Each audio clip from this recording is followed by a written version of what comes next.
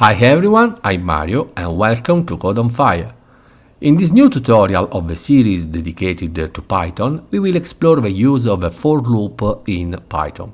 This time we will use Visual Studio, which allows us to develop actual applications since it is a full-fledged IDE.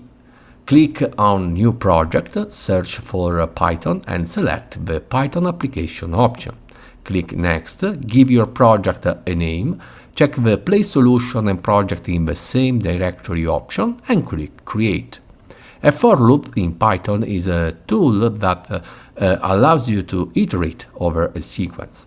It can be used to execute a block of code a certain number of times or to iterate over each element of a sequence. To understand how the use of loops can be beneficial, we first need to know about lists.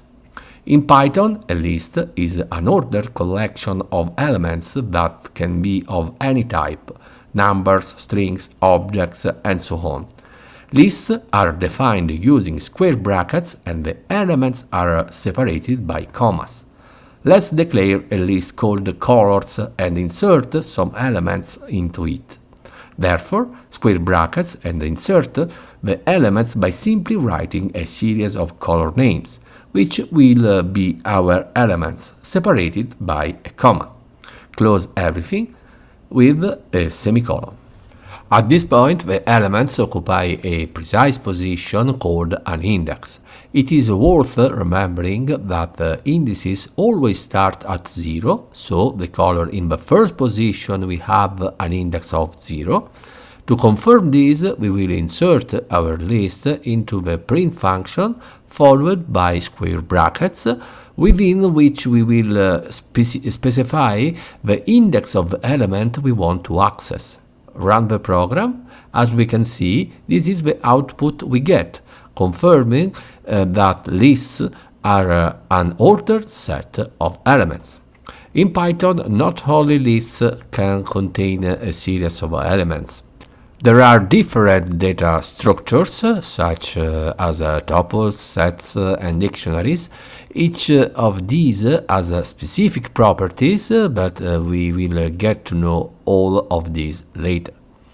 The reason I introduced the lists is precisely to see how the for loop works in Python. In fact, the for loop requires iterable objects like a list to function. Let's write a for loop that refers to the colors list.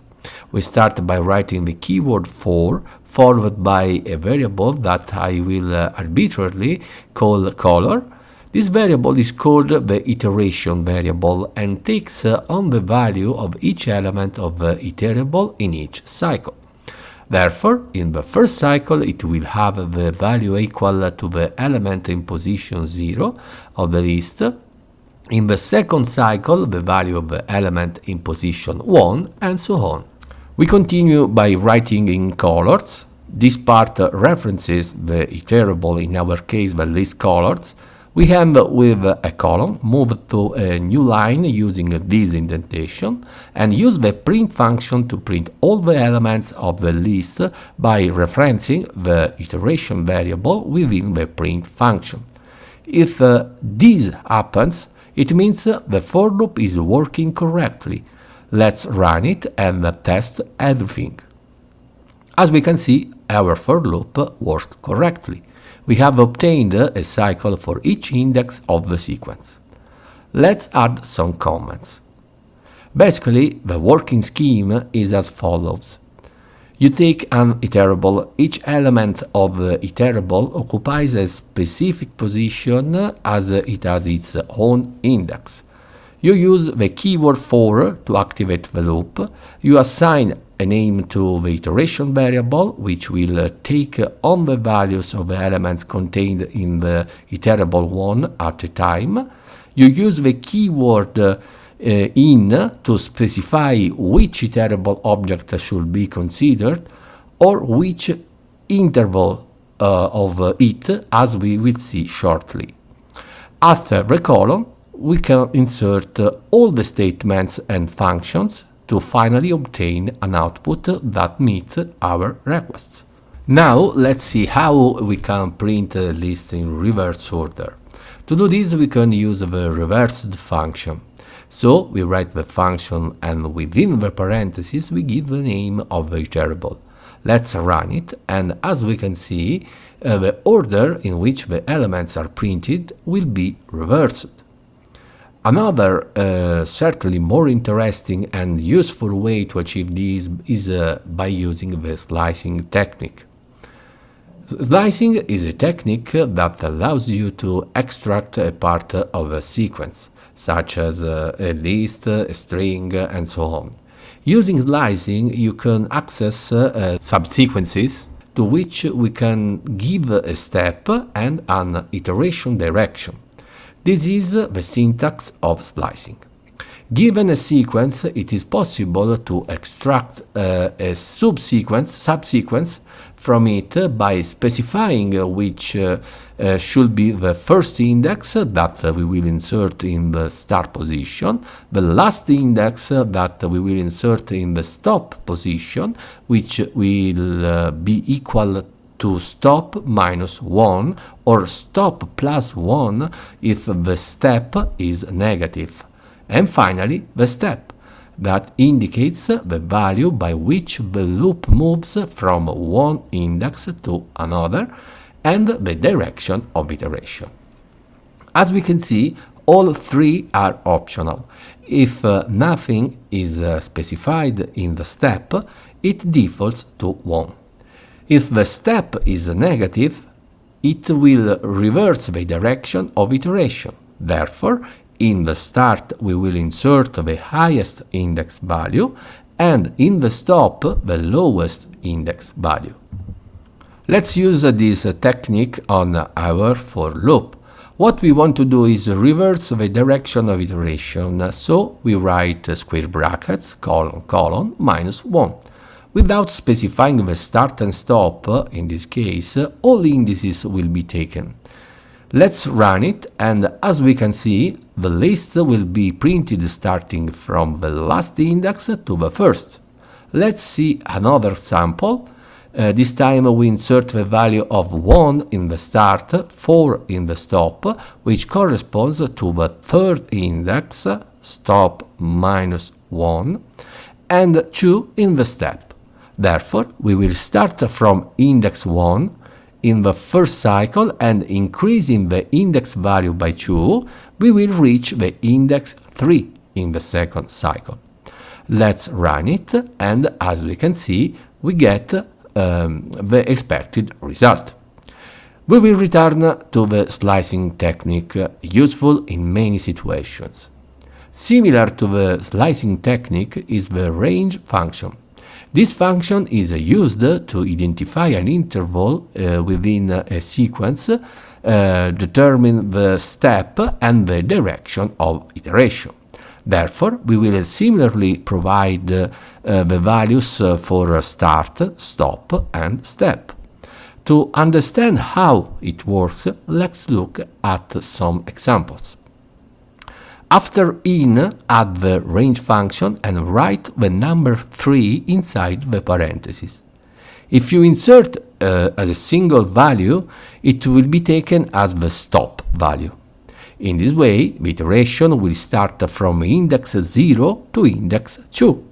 So it will take the first 3 elements because, in this case too, the value of the last index is stop minus 1. As we can see, there is no reference to the list, which this time we will call within the print function, and within the square brackets we will refer to the iteration variable. Let's run it, and we will have exactly the values from index 0 to index 2. If we want to identify an interval, we give the value 1 to the start, then 4 to the stop, and eventually to the step, which in this case, if not specified, is still equal to 1. Let's run it, and we get exactly what we expected, the values from the first to the third index. Like the slicing technique, in the range function, if we give a negative value to the step, we must first insert the higher index value in the start and then the lower value in the stop. For example, we insert a value of 3 in the start, a value of 1 in the stop, and a value of -1 in the step. In this case, the stop value will be stop plus 1. We should then get 2 cycles. Let's run it, and that's exactly what we get. Always remember that a list can contain any type of data. For clarity, I'll show you an example where I declare a list that he'll generically call sequence, and inside it I insert different types of data, strings, integer, decimal, and so on. We call the iteration variable element and reference the list in this part. In the print function, we reference the iteration variable and run it. As you can see, everything works correctly.